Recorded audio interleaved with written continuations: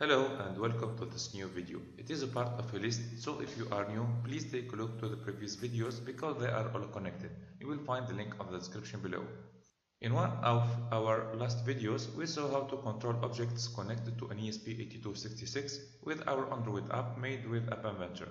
In this video, we will see how to display data from the ESP8266 on our Android app over the internet. We will use for this time a Thingspeak IoT platform.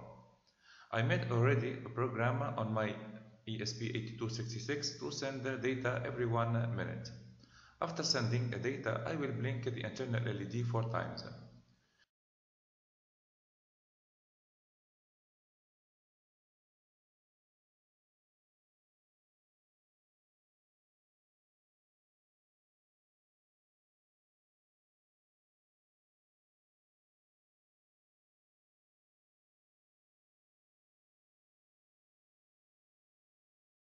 To get the data from Thingspeak, I will need to send a HTTP request. You will find it on the setting part. I will make a test with the browser to see how the answer looks like. Don't forget to delete the get part. Here I'm sending a request to get the last two values from the first channel.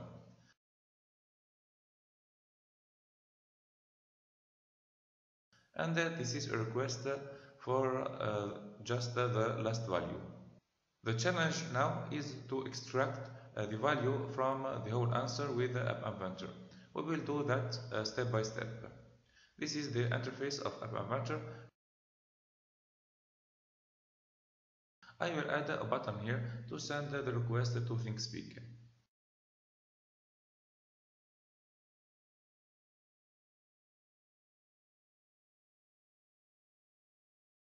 Add the web component.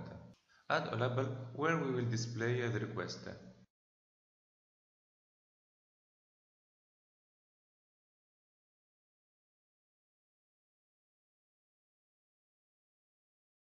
I will program the button to send the request and display the result in the first label.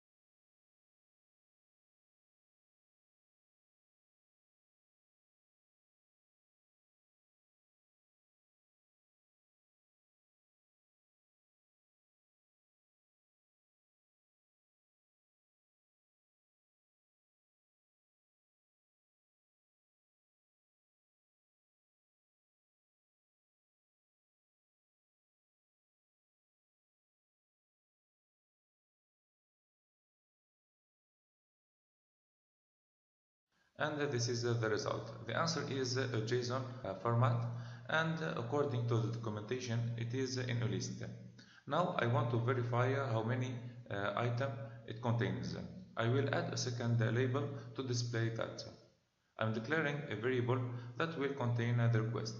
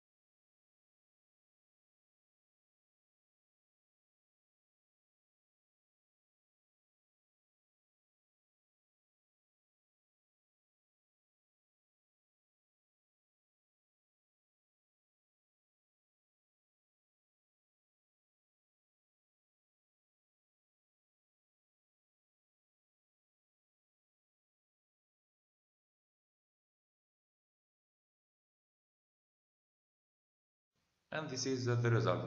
The list is composed of two items. Even if I change the number of results, the list contains always two items.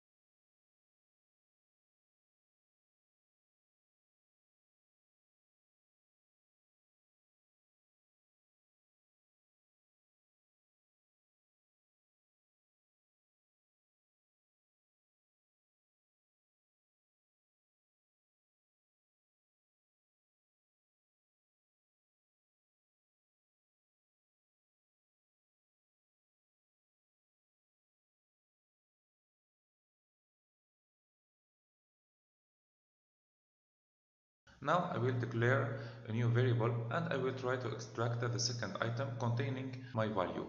In App Inventor, arrays items are numbered from 1, so the second item is 2.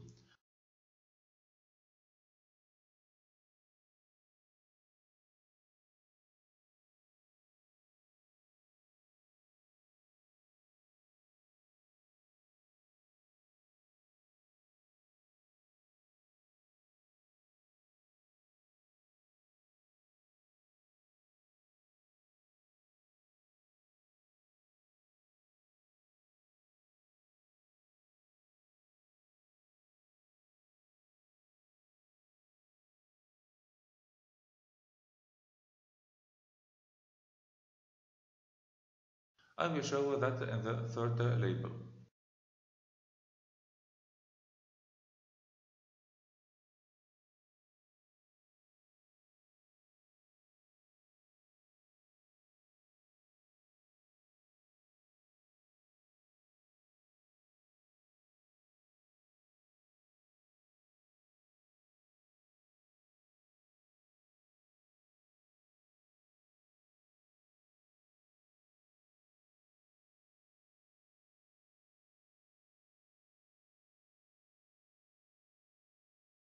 And this is my data. Now we will try to extract all the last part starting from the text field 1, and I will display that on the fourth label.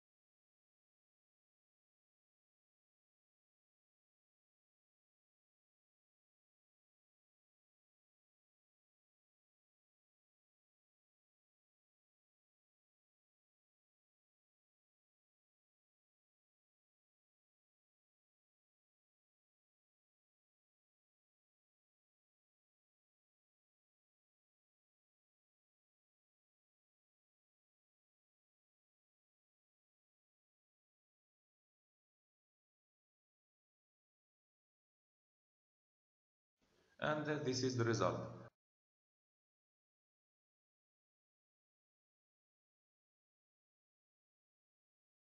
Now I will try to extract by the same technique the value of the field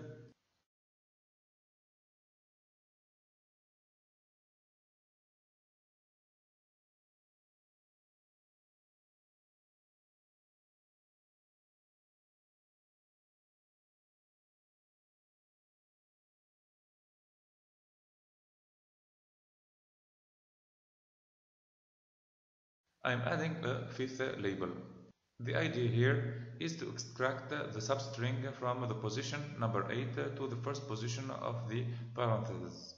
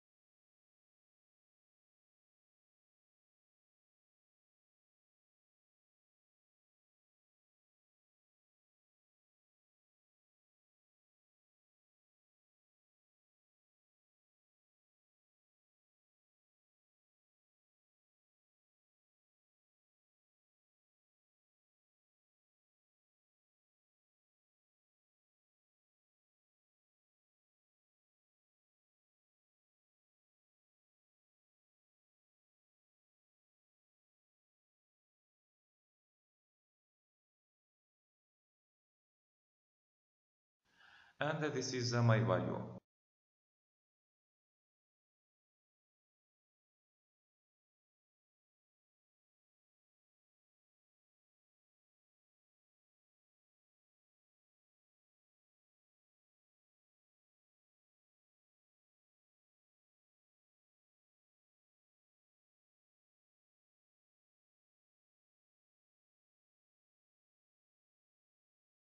Now I will make a program to send every 1 second the HTTP request. It will be done by calling the timer component.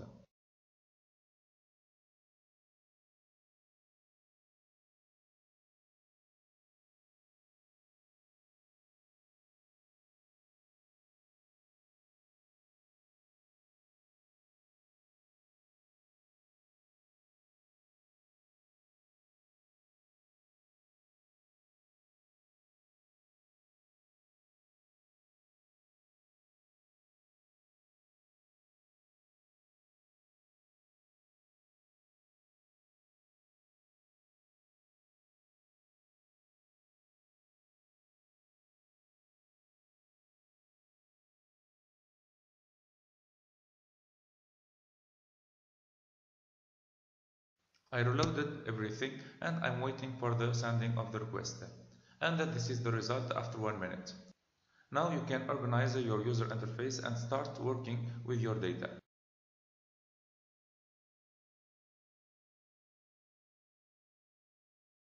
I hope that you liked the video and see you soon. Bye.